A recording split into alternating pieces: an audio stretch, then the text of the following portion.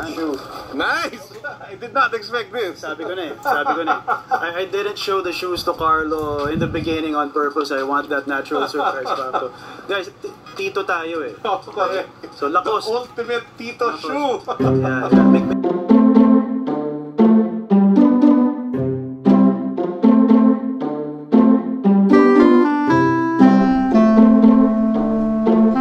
What's up, how's it going? Thanks for watching, thanks for being here. Welcome, this is Sean. I do sneakers, I do travel, and everything in between. So you guys might remember that clip I played in the beginning. It was a, so that was taken from the collaboration video I made with Carlo Ople. It was filmed at his place. Man, I love that episode. I had fun doing that.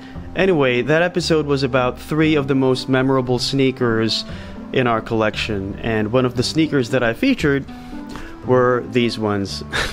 Man, it's a 2007 Lacoste sneaker. I don't even know what it's called. Do they even have names for their sneakers? His immediate reaction was that of surprise, you know, and I kind of expected that. He called the shoe a Tito shoe, a shoe that your uncle would wear, a shoe that your dad would wear. It's an old guy sneaker, and whether we like it or not, that's the situation here. And I kind of want to talk to you about Lacoste and their current status and where they are now and where they were before. I want to have a conversation about these sneakers, you know. It's such a Tito sneaker, and today I was at the mall. I walked by a Lacoste store. I was taken back to 2007. That era, 2005, 2006, 2007. These sneakers, and anything and everything Lacoste on your feet, was so difficult to acquire. I remember the lines outside the stores. They would set up these velvet ropes. Sometimes you had to get a number before you could enter the store. And it was crazier during sales. The lines could get long and you'd block the way. Right, so they were super hot in the mid-2000s. And at the time, it was some sort of a status symbol, you know what I mean? If you're an up-and-coming supervisor or a manager, and you wanted to make a statement, you wanted to tell people, hey, I've arrived, the sneakers to buy were a pair of Lacostes, right? So, whether we like it or not, that was the situation back then. And 2007, so these came out in 2007, right? That was also the lead up to our wedding. We got married in 2008. Me and my wife, Lara, were preparing for our prenup pictorial. And I had my outfit all figured out. You know, I wanted to wear a button-down long-sleeve shirt, untucked of course, a pair of semi-fitting jeans, and of course, Lacoste sneakers, so I could look like Edu Manzano. I didn't think I achieved that, but the overall look was alright. My wife, Lara, also got a pair of Lacostes.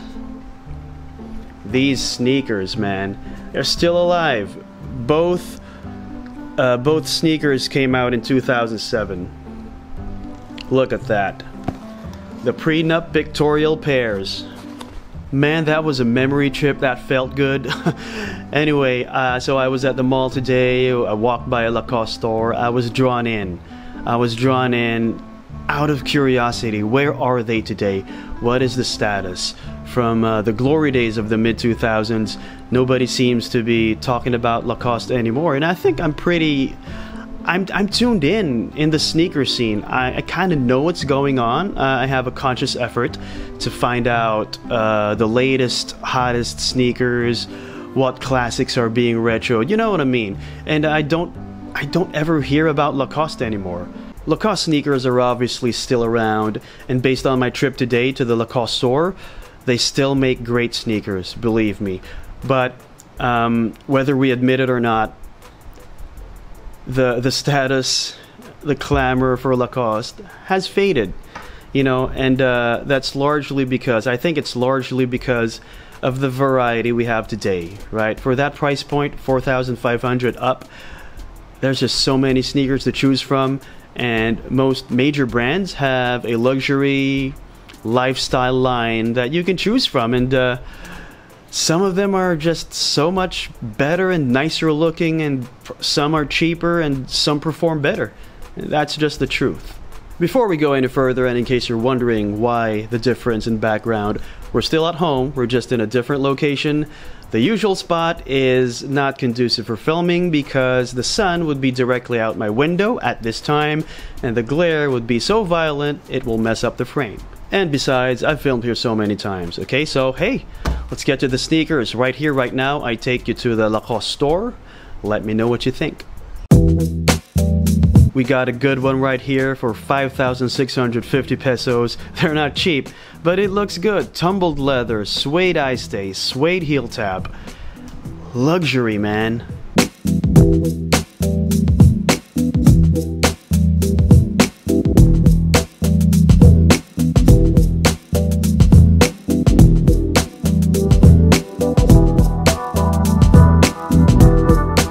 Another beauty here, 5,250 pesos, red sneaker. Look at that, canvas upper, suede bumper, suede eye stay, suede heel counter. You got a leather heel tab, ortholite insoles, gum bottoms. It's a nice sneaker.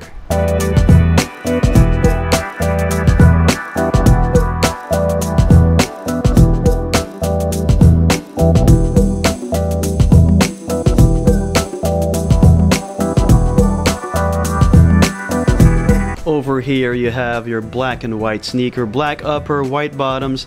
Look, 5,650, smooth leather, perforated logo. Not my cup of tea, but they're not bad looking.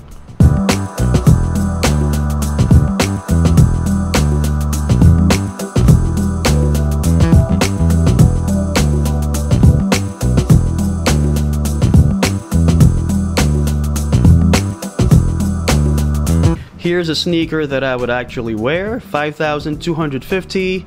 I like black and white. I like the panda vibe, the stormtrooper vibe. We got a good one here.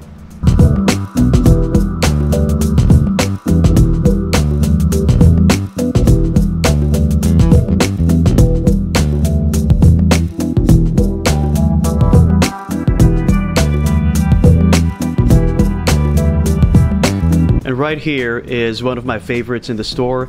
It's an L1212. Yep, you saw that right, an L1212. It's the Lacoste polo shirt, and they turned it into a shoe, right? This is an L1212. Got a bunch of these. I love the look. I love that classic Tito look, and when I feel like a Tito on certain days, I put this on. Here we go. The fit is not very satisfactory, but it works. We're gonna go with it.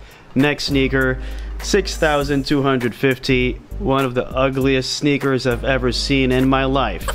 You got the debossed side panels and they're ugly.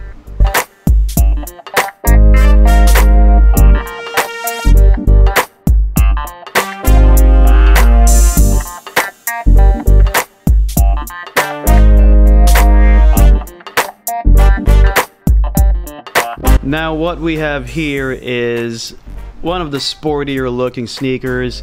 It's a lightweight performance feel sneaker, 5,650.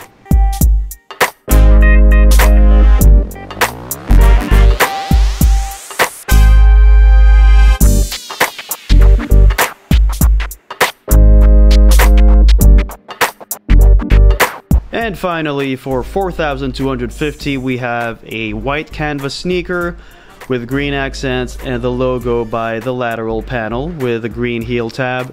Very clean look, very classy.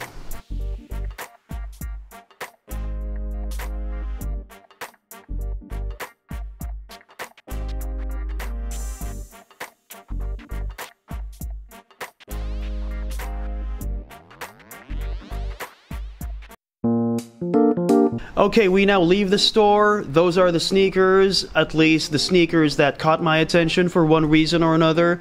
What do you think of Lacoste, man? What do you think of Lacoste? Are they still hot in your book? Are you gonna buy Lacoste? Do you still buy Lacoste? Have you been to a store lately? I really want to know. Let me know in the comments. Hit me up. Let's have a conversation. I want to leave you with a question, all right? Because and this question I think is a good gauge as to whether Lacoste is still valuable to you, I guess. So for 5,000 or 6,000 pesos, would you get one Lacoste sneaker or two Chuck Taylors that are on sale, or two Vans sneakers that are on sale? Right? I know my answer. I'm gonna go with the Chucks or the Vans. Even just the thought gets me excited. I'm gonna get a white. As far as the Chucks go, I'm gonna get a white pair and a black pair. Right? As far as Vans go, I'm gonna get a red skate high and a navy skate high. I'd get two cheap classic sneakers over a Lacoste, but that's just me. What's your pick? Right? And that's all the time we have for this episode. Before we go, I'd like to remind you that your value as a person is not measured by what's on your feet. Be kind, that's more important than sneakers. I'll see you next time. Hey, you know what? I'm gonna sneeze and sneeze after this video. I'm gonna sneeze nonstop. I just know it. The shirt smells like 100 years old. There's dust and cobwebs. There's probably spiders in here somewhere. They've been in my closet for years, and now I'm wearing it for the sake of a video. That's how much I love you guys.